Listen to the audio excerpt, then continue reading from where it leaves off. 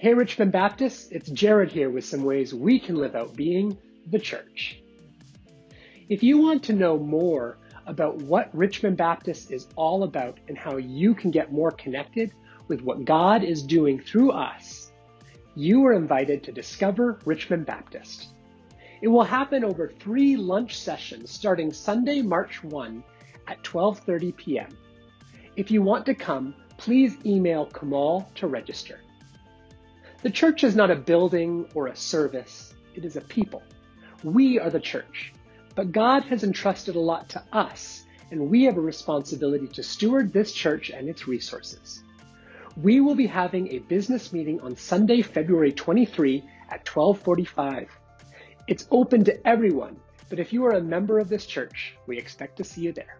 So please mark this date on your calendar. Maybe it seems like Christmas is just over, but Easter is approaching. In preparation for the remembrance of Jesus' death on Good Friday and the celebration of Jesus' victory over death on Easter Sunday, I am encouraging us as a church to observe Lent. Lent is a 40-day fast leading up to Easter. The purpose of Lent is to remind us that our bodies are not in control of us. From dust we were formed, and to dust our bodies will return. It is a time where we practice saying no to the desires of the flesh so that we better learn to say yes to God. To start off Lent, there will be a contemplative worship service on Wednesday, February 26th to mark the start of Lent. It will last for 1 hour starting at 7 p.m. I hope to see you there.